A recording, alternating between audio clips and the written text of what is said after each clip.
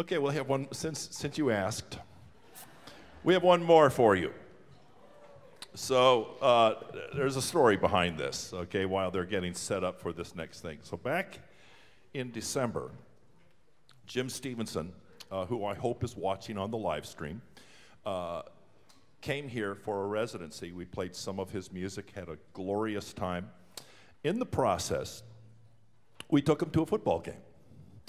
And at the football game, he sat in the front row in front of the marching band and got the whole experience.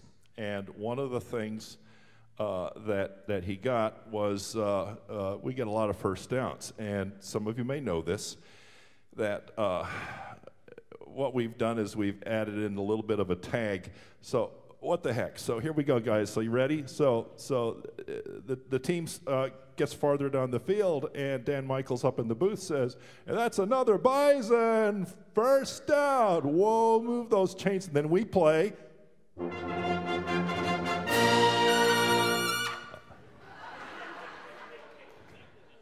Yeah, something like that. So Jim, of course, it's the Bison, which means that Jim heard that thing probably 40,000 times at the game. He went back home, and we saw each other a couple of weeks later in Chicago at the Midwest Band Clinic. And I went to the booth where he was working, and he says, I have something for you.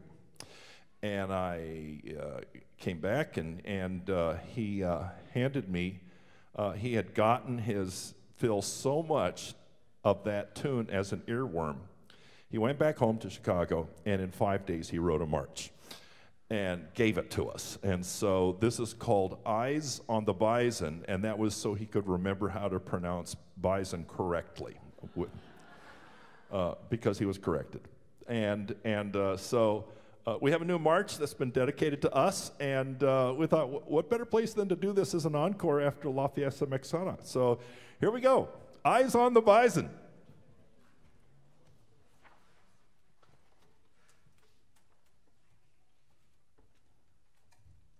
Oh, and listen, because he stuck the first down into the march in the break.